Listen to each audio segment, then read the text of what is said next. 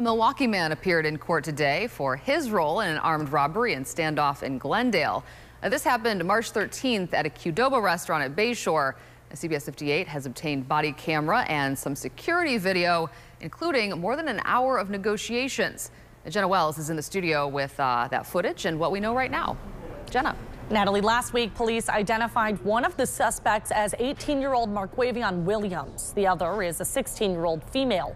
Williams is charged with 4 felonies and 2 misdemeanors for an armed robbery at the Glendale Qdoba earlier this month. Security footage shows the moment an employee checks the bathroom at closing time and finds both the suspects. You can see him pulled inside and threatened with a gun. Then we see the suspects guiding the employee to the back office. That's where officials say the suspects ordered the employee to open a safe, which he was unable to do. Eventually, the employees left the building. When police arrived, security footage shows Williams briefly put his hands up near the window before running away. They're going back into the kitchen. There's 2 of them with masks on. That's when officers say Williams and the other suspect climbed into the ceiling.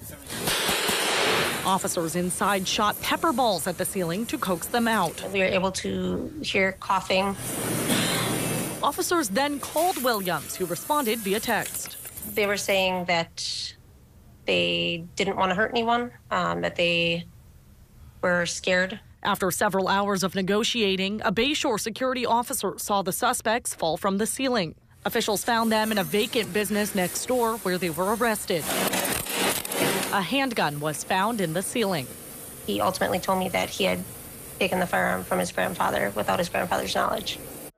Now, Williams was out on bail at the time for an incident last year regarding theft and underage gun possession.